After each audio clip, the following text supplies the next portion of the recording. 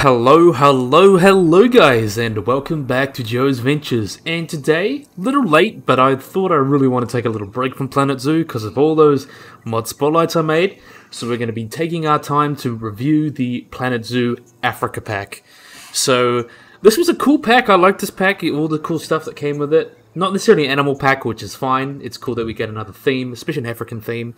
But we got a good selection of animals, and I'm excited to get into it. So just like our other packs, we're going to be starting with the habitat animal. We have got the Scarab Beetle, or the Sacred Scarab. So let's just go Alt F2 to get a good view. So like that, look at that. We've got the video Ansel. And we can skip out of that and watch them move. We can see this wonderful, beautiful view. We have got the species here is Sacraberus sacere, or how you pronounce that, so the Sacred Scarab. So this species occurs in lots of coastal dunes and marshes all across the Mediterranean basin. So it can be found in North Africa, Southern Europe, parts of Asia, including Afghanistan, Cyprus, Ethiopia, France, places like that. Just all sorts of places around those areas. Those are some of the countries that you can find in. And they tend out to be really pretty much exclusively a coastal species and only found in really dunes and coastal marshes. So what's really interesting about these guys as well is that they have a vestigial claw that might have this distance for digging on their back legs, and they have these really cool 5 segments and stuff. And obviously they get the name dung beetle from being coprophagus, which means they eat poop or animal feces. That's the technical Latin word for it, coprophagus. And they typically get these dung balls, as you can see quite famously, look right here. Hold it like that, really, really cool. Let's see if we can find one moving around. There's one there with dung ball. Really cool. So what they do is they ball it up like that, and then they move it and kind of move it around. They sculpt into that ball, and when the female's ready to breed, she takes it and makes that ball, and then she digs it, puts it in the ground. She's falling over there, that's quite cute. Put it in the ground, she lays a single large egg in there, and then she seals it, and then repeats the process. She lays an egg, repeats it, digs a ball, kind of repeats it, and then typically they'll produce about only half a dozen young in her life, but this is a good strategy that works for them apparently, and the larvae feed on the ball of feces until it hatches. And what's really cool about these guys is that even though they're an assuming little dung beetle, they actually have a very, very big significance in human culture. They're pretty much the most famous of the scarab beetles, and they are considered like a symbol of the sun god Ra from ancient Egyptian religion and mythology. So that's really gives them a big thing, and that's why they're considered to be sacred. And Egyptians also observed young beetles emerging from the balls of dung, and they mistakenly interpreted that as the male beetle was able to reproduce without needing a female, and simply ejected his sperm into the ball of the dung. And that was a bit weird, but I think these guys have a really, really cool place in history, and I honestly think they were kind of a fun choice, because we were getting these cool little insects and things. And kind of complains about, oh, the megafauna, we only focus on megafauna, but it's really cool to see a bunch of variety of different small things. Microfauna is probably some of the most interesting stuff, in my opinion, and we can see them moving around. Really nice habitat animal. Wonderful. So now we're going to be moving on to our first exhibit animal. No, habitat animal. This exhibit's habitat, how you define it. And we're going to be having a look at the African penguin. So here's a really cool animal. I really like African penguins. Also known as the South African penguin, or the Cape penguin. They're confined to southern Africa. And like all penguins, they are flightless, and they can get pretty decent sizes. They can get between 2.2 to 3.5 kilos as adults, and about 60 to 70 centimeters tall. And the way that you can tell them apart from other species of penguins is that they have these really distinctive markings with these nice patterns and this pink across the eye that really gives them their own special. And the black facial markings give them their own distinct look that define this, helps identify them as you're looking for them. And there's the pink glands that you can see here. They are for thermoregulation, so that allows them to control their body temperatures. And these guys are pursuit divers. They feed on fish and squids, and often they're pretty numerous, and they're declining rapidly due to a combination of several threats and are considered endangered. So these guys are found around like Namibia, Southern Africa, and as I mentioned, they're quite big boys. And they're just really cool animals. They feed on all sorts of pelagic fish. They feed on like sardines, anchovies, or specifically Southern African anchovies, along with marine invertebrates. Oh, they're having a bit of a fight there. And they usually pretty much swim within 20 kilometers of the shore and consume about 540 grams of food per day. And these guys are monogamous. They pair for life, pretty much. They return to the same site to breed every year, and they have extended breeding season with nesting usually happens and peaking during March to May in Southern Africa and November to December in Namibia. And a clutch of 2 eggs is usually laid in burrows dug with guano or scrapes, and they're usually incubated by both parents for the next 40 days. Well, until that, we talk about the babies. Very, very much cuties, wonderful little animals. And when penguins molt, they're usually unable to go out to the water because they're not yet waterproof. So they tend to fast over this period, even if they are provided food in captivity. And they take up to 3 weeks to molt, so they kind of just rely on their fat reserves. And sadly, these guys were considered, African penguin eggs are considered, were considered and still are, kinda, not really, a delicacy. Couldn't say that properly. So even between the 1950s, about 12,000 eggs were collected, and that's part of the reason why they're considered endangered. Also, there's a big issue of oil spills around local areas. So that's, like other animals, they're susceptible to the chemicals and stuff that you can be found in oils and this kind of industries. And they obviously compete with fisheries as well, and so that's more fish that goes into the penguin's mouth, less that goes into the people's mouth, so that's competition for them. So they are considered endangered, and their population is approximately, across their native range, probably about 50,000 birds, and sadly declining. So that's kind of sad. But they are commonly seen in zoos, as they do not require particularly low temperatures like your sort of average penguin, because most penguins do like cooler temperatures. I want to see if you swim. Are you going to dive from it, or are you going to chillax? I think they might need to flick it. Nah, I won't worry about it. We'll just look at that. I think that looks a little bit more accurate. Look at this wonderful guy. Isn't that awesome? See, common zoo penguin, and I think these guys are really wonderful animals. And since I forgot, what we're going to do is quickly go back to the scarab beetle and look at the Zoopedia. See what they need. Here's Zoopedia, there they are. So as I mentioned, native to coastal dunes. So pretty much just covers what I said. That pretty much covers their range. A pretty big group there, and males will fight over females in dung balls. So they're solitary, but will compete in mates. So pretty much what I went over. 6 months, all like that, and they really cool fans. They use the projections on the head and front legs to shape them into dung into spheres, and can roll balls of dung at 50 times their weight.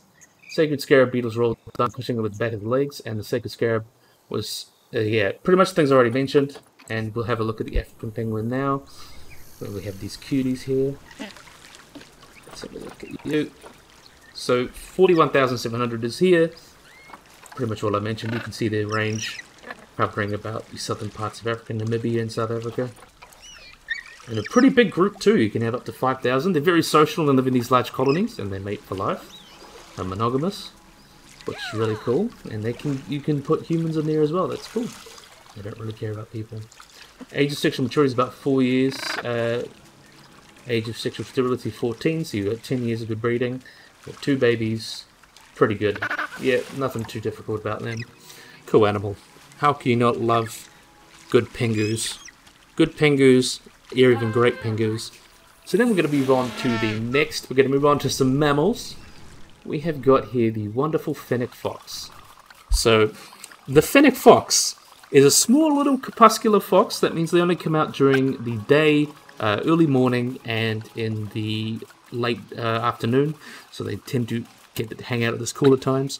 They're found in the Sahara Desert and Sinai Peninsula. And then the most distinctive feature about these little guys, you can see they've got these really, really big ears, which are used as a way to thermoregulate. So they use the large surface area of the ears to dissipate heat from their bodies. And they also have lots of cool adaptations like their eyes, their coat, and they actually have enlarged kidneys to help adapt to desert environments with high temperatures and little waters. And their hearing as well is really sensitive, and that really helps with their prey. They can hear prey moving underground, and they mainly eat insects, small mammals, and birds, so they're pretty generalist. And they have a lifespan of up to 14 years in captivity and about 10 years in the wild. And their main predators are about the Ventrix eagle owl, jackals, and other large mammals. And they dig families. They live in families. They dig out burrows, and they use in the sand that they use for habitation and protection, which can be as large as 120 meters squared or 1,292 square feet, and adjoin these burrows with other families. So they do social to some extent. And even though sadly there's not any precise population figures that can be estimated from sightings, they indicate that these guys are not currently threatened. It looks like they're doing okay, and they are pretty common captive pets as well, and they are their fur is prized by native peoples in North Africa, so that's pretty cool. Really, really wonderful animals. They have females range in body size from 34.5 centimeters to 39 centimeters long, or that's 13 to 15 inches, with a 23 to 25 centimeter tail, and a 9 centimeter long ears, and they weigh up to about 9 to 1.9 kilos, with males being slightly larger, between 39 to 39.5, 23 to 25 centimeter tail, and 10 centimeter long ears, and weigh at least 1.3 kilos. So these are really, really cool guys. Let's have a look at the babies while we talk about reproduction. Where are my babies? Look at my babies. They're so very cute. Very, very cute. So these guys generally reach sexual maturity about 9 months old, between January and April, and they usually only breed once per year, and the copulation time lasts for about 2 hours and 45 minutes, and gestation for these guys lasts about 50 to 52 days, and sometimes up to 23 days, or 63 days. And after mating, the male becomes very aggressive and protects the female, good lad, provides her with food and during pregnancy and lactation, and the female will give birth between March and June to a litter of 1 to 4, and they open their eyes at about 11 days old. Look at this cutie, he's running around. So both females and males take care of the pups, and they communicate by barking, purring, yapping, and squealing, and pups remain with their family even after a new litter is born, and they're weaned after 61 to 70 days. So really cool animals. And luckily they seem to be least concerned, so that's really good. And a wonderful zoo animal, really cute pick for Planet Zoo. I think they're good choice. Look how cute they are. Very cute. Where's mum and dad? There's 3 juveniles here. Where's mum and dad? Mum and dad must be here somewhere. They can't really get in there, but it is what it is. Parents gotta be here somewhere. I think that's the parents here. Parents down. Cutie. Cutie, cutie, cutie. And moving from one cutie to another cutie, we've got something that pretty much everyone has been asking for, along with the other animals that we got in this pack. This was a pack filled with stacked animals. We have got the Meerkat. Oh, no, we need to go have a look at the thing as well. See, I need to get better organised, don't I? Keep thinking, I just spit out information. I look at the Zoopedia. See if you can see this wonderful Zoopedia image. So you can see their range here around the Sahara Desert. 1 to 10, so there's 6 males, 6 females, so they're social and live in these packs, and that's where you get it. They are monogamous, and they have an alpha male and female. I mentioned pretty much the size. Sexual maturity about a year old, 8 years old to become sterile, 2 to 5 pups per mating event. Gestation is 1 month, interbreeding is 12 months, and they're pretty easy to reproduce in captivity. So yeah, forgive me, we're going to go back to the meerkats and see where it's at with the meerkats. And look at these wonderful guys. So, these guys are a small mongoose species found in the parts of southern Africa. They're really charismatic because of things like meerkat manner and such. They have this really, really broad head with large eyes and this pointed snout. And this colouring pattern, I think the term is bridled. And they have a head to body length of about 24 to 32 centimeters, or 9.4 to 13 inches long, and typically between 0.62 to 970 kilos. No, 0.97 kilos. 970 kilos would be huge for a meerkat. It would be huge for pretty much anything. And so they typically weigh between 1.4 to 2.1 pounds. They have this really cool light grey pattern that you see with this ultimate, poorly defined dark bands along with around their eyes. And they have 4 claws adapted to digging, and they have an ability to regulate their body temperature to survive in really harsh climates. So look at these guys having fun. Wonderful, wonderful, wonderful. So meerkats are eusocial, which is really interesting. And they form packs of 2 to 30 individuals that occupy home ranges of about 5 kilometers in area. They have a very, very strong social hierarchy, with dominant individuals in the pack breeding and producing offspring, and the non-breeding subordinate members provide care to the pups. So even though they're not breeding themselves, they still care for the breeding animals' babies, which is pretty interesting. And they live in like rocks, crevices, stony calcareous areas, and large burrow systems in the plains. And they burrows typically 5 meters long in diameter, 5 meters in diameter, about 15 openings. And they have these large underground networks consisting of 2 or 3 levels of tunnels that you see here. Look, diving in there. Where's he going to pop out? Where's he going to pop out? Where are you going to pop out? Yeah, I popped out there. Funny, funny, funny. Oh, no, he's making a new one. Oh, there we go. Hey, buddy. Wonderful animal. Meerkats are great. I love meerkats. So these tunnels can get to about 7.5 centimeters high and stand up to 1.5 meters into the ground. And they have these moderate internal temperatures, these burrows have, so they kind of pretty stable temperatures, and provide a comfortable microclimate to protect the meerkats from harsh weather, and also helps with the babies and such, which is really, really cool. So meerkats are active during the day, mostly during the early morning and late afternoon, and they remain consistently alert in their burrows where they stand up on their back legs and go, "What was that?" "Before the hyenas come." Really great. So they have a broad variety of calls as well to communicate to one another for different purposes. So they alarm for predators and such. They're really social, so they have a lot of communication within each other. And these guys are also primarily insectivorous, so they eat a lot of insects, including things like arthropods, beetles, and butterflies and things like that, just pretty much. But they will also eat small amphibians, small birds, small reptiles, and plant materials, so they're pretty primarily insectivorous, but they will eat other things. They're pretty generalist in that regard. And speaking of breeding, we're going to have a look at the little babies. Now look how cute these are. Wouldn't you agree these guys are adorable with a bull? Very, very cute little baby meerkats. Love them. So breeding occurs around the year with peaks during heavy rainfall. And of course these will only be by the dominant animals in the hierarchy. So only the dominant animals get to breed. So this is usually about a gestation of 60 to 70 days of a litter with 3 to 7 pups, where obviously they're weaned by the mother until they can either make their own pride, not their own pride, their own communities, or just stay subservient to the dominant pair in theirs. It just depends what happens. If you've seen Meerkat Manor, you know it's quite dramatic, but you cannot not love Meerkat Manor. So these guys are pretty common in arid habitats where they live. Around like southwestern Botswana, western Namibia, northern and western South Africa, and range that barely extends into southwestern Angola, so with no significant threat to their population. At least they are considered least concern by the IUCN, so there's nothing too much going on with these guys that is a conservation issue, other than the really basic things like habitat destruction, but they seem to be doing okay at the moment, which is cute. And look at how they stick their tails up, it's adorable. And they're widely seen in television, movies, and media. Also a very, very common zoo animals because they're very charismatic, and you can keep them in a really small area and have people interact with them. I think they're a cool animal, really cool. Pretty much any zoo has a meerkat. Well, a group of meerkats, kind of just one that's against animal welfare because they are social.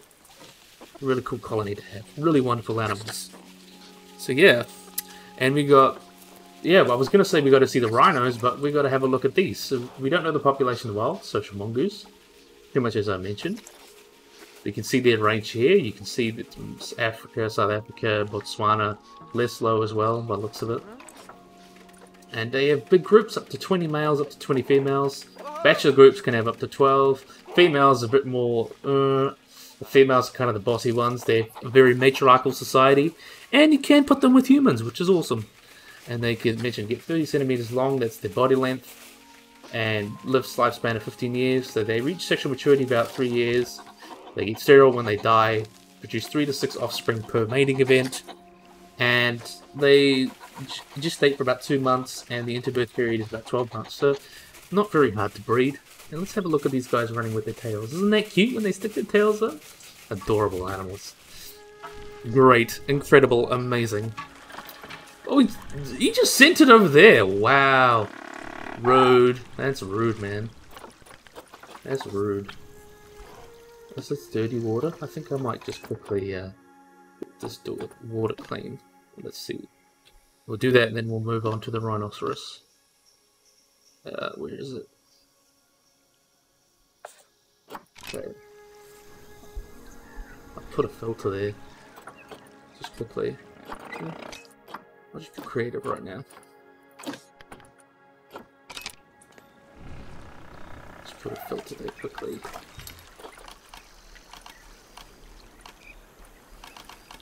Utilities.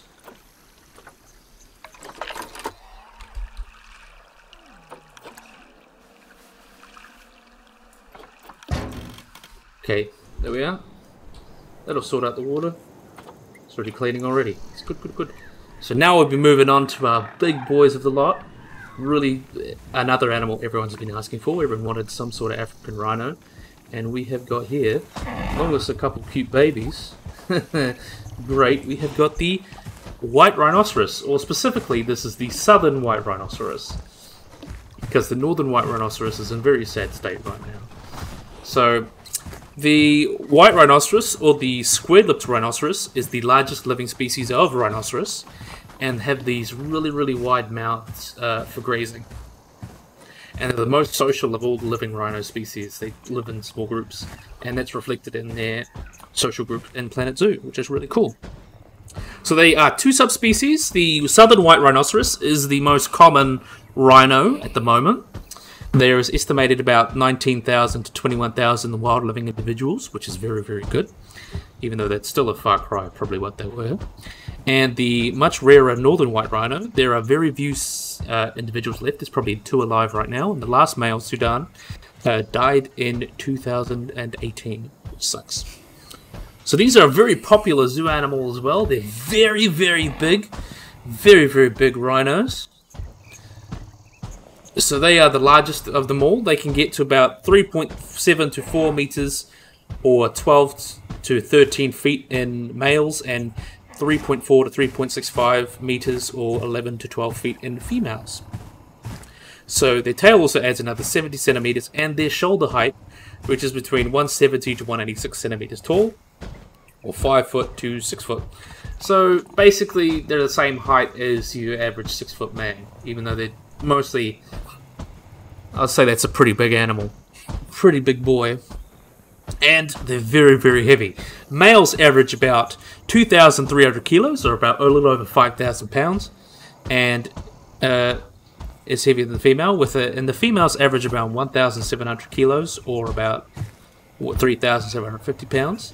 And the largest size of these specimens are not definite, but there has been records of rhinos about 3,600 kilograms, or nearly 8,000 pounds, with larger sizes up to 4,500 kilograms, or almost 10,000 pounds, have been claimed, but they're not verified. And they have these really cool 2 horns here, which is sadly the main reason they're kind of endangered. That's made of keratin, so the same thing that makes your fingernails, your hair, it's just pretty much just matted hair. It's kind of like a fingernail.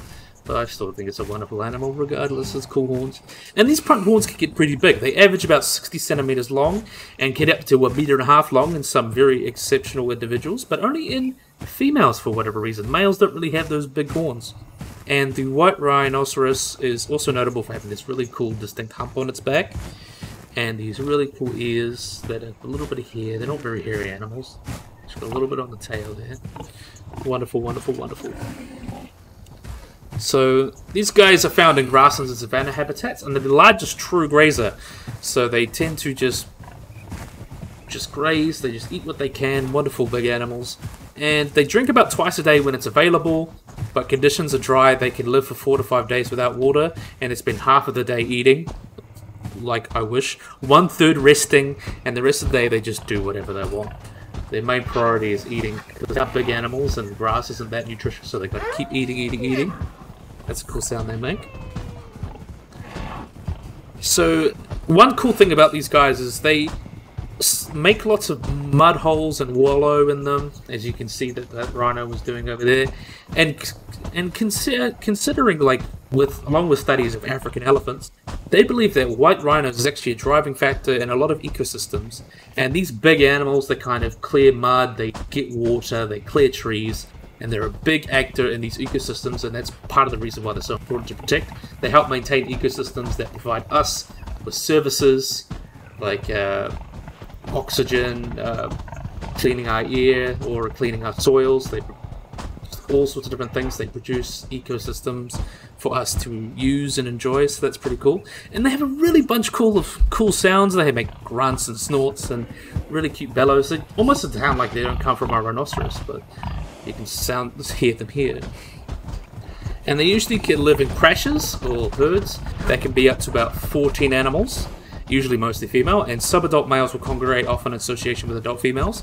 Most adult males, though, are solitary, and they mark their territory with their excrement and urine, and they may have to 20 or 30 piles of dung to alert passing rhinos that this is their territory, and you don't want to mess with them. They do not like... they do this about 10 times an hour while patrolling a territory. The same ritual is usually used, and a territorial male would also scrape mark every 30 meters or so a territory boundary, and males that are subordinate or they don't want to mess them will not mark their territory, and the most serious fight breaks out if the mating rights with females. And females do overlap with these territories, but they don't really defend it. So this is the male, I think. Look at this wonderful big male. Big boy rhino. And let's have a look at the babies while we're talking about the babies. And I just want to say they are very, very cute. There's one here. Look at this cute little baby boy. Red rhinos. Love him, love him, love him. Yeah, it's a cute little baby boy. Hell yeah. So yeah. Females usually reach sexual maturity to about 6 to 7 years old, while males reach sexual maturity between 10 to 12, since they've got to be bigger, and it's often a difficult affair for them. The male stays beyond the point where the female can act aggressive, and will give a call approaching her, because even a male rhino doesn't want to mess with another rhino. And the male will chase and block the way of the females by squealing and wailing, and then they'll try to leave his territory. And when they're ready to mate, the female curls her tail and gets a stiff stance during the copulation. And breeding pairs stay together about 5 to 20 days before going their separate ways. The gestation period for white rhinos is 16 months, and a single calf is born that usually weighs between 40 and 65 kilograms. Calves that are unsteady on their feet for the first 2 or 3 days in life, when threatened, the babies will run from their mother, run in front of their mother, which is very, very important for the calf's protection. Mother rhinos are very protective of their calves, and you don't blame them. They've got a high investment, and they are very, very cute. So I don't blame them. And weaning starts at about 2 months old, but they may continue to suckle from their mother's teats for up to 12 months, and the birth interval between these rhinos is about 2 to 3 years. And before giving birth, the mother will chase off her current calf, and they can live up to 40, 50 years in the wild, so they're very long-lived animals. So, adult white rhinos have no natural predators due to their size, but young rhinos can be attacked by other animals such as hyenas, lions and such. There have been one successful attempt of a lion pride killing a half-grown wild rhino that weighed a little over a ton, and they managed to do it. So these guys usually live around mostly in southern Africa. That's where most of the population is, about 98% of them. But there are 5 other countries that house these species at the moment, including South Africa, Namibia, Zimbabwe, Kenya, and Uganda. And they were almost at the edge of extinction of the 20th century, and they've made a tremendous comeback from the southern subspecies. In 2001, there was estimated to be 11,670 rhinos in the wild, and a further 777 in captivity. And by 2007, they had increased to 17,480. So that's pretty good. So northern white rhino is not doing so hot. There's only about 2 individuals. And these guys were found around Sudan and the northeastern Republic of the Congo, central to northern Africa. And they have considered extinct to the wild by June 2008, which sucks. So let's look at an adult. Let's have a look at these guys. So the big issue for these guys, the elephant in the room, like for a better word, is the reason they have gone down in numbers is because of poaching, because of people wanting their horns, and people in Asia particularly believe that horns of rhinoceros give medical properties that cure cancer, all sorts of things, and that is simply not true. There's been no clinical evidence that they do, and it's the properties of this is literally the same as your fingernails. And even though there's lack of evidence, it's still a highly traditional medicine. And that caused the huge decline of Asian rhinos, such as Sumatran rhinos, Javan rhinos, and Indian rhinos. And that has been really hitting Africa as well.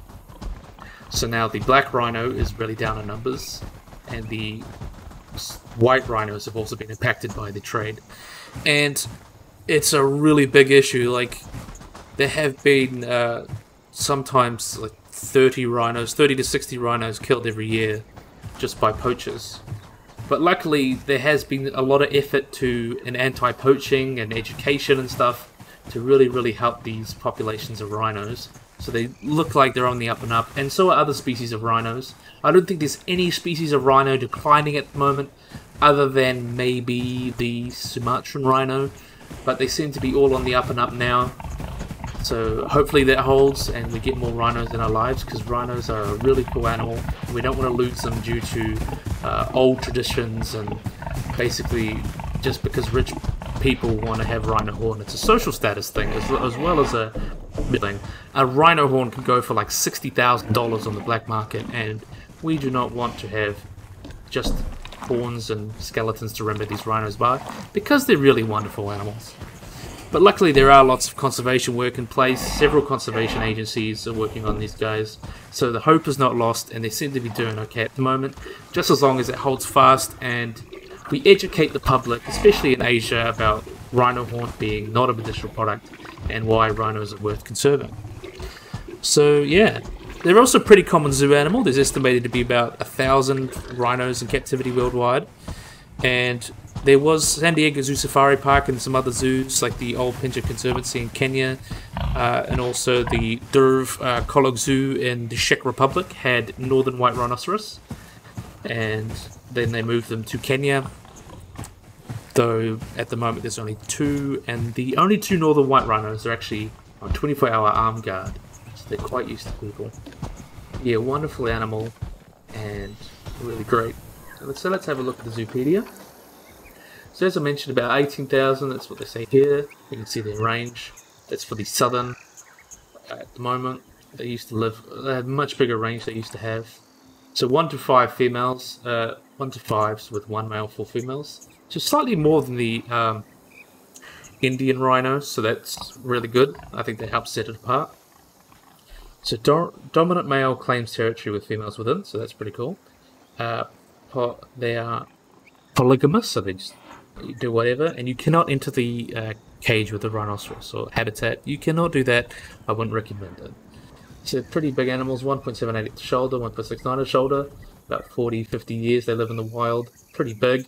They take 5 years to reach sexual maturity, age of sterility is 46 years, 1 mating event, 18 months gestation, 60 months into birth, and easy to breed in captivity, luckily. Let's have a look at these facts. Yeah, I mentioned that, largest pure grazer, They've been seen scars with fights with hyenas, and they have a mutualistic relationship with cattle egrets, red ox peacockers, and cape starlings, 3 bird species that root parasites from the skin. That's pretty cool. And I think the really cool thing that they add to this pack is that rhinos are enriched by sharing by a bunch of different animals. So you can see African buffalo, wildebeest. So they're really good for savanna habitats, and I think that gives them a cool edge over the Indian rhino. So yeah, really wonderful pack and really wonderful animals. So I think this was a really nice pack. Got a really good selection of fan favourites, especially the white rhino and the meerkats. I think those 2 were kind of like what everyone was asking for. So they really did do a good job with this pack, and I quite like it, especially with the theme and such.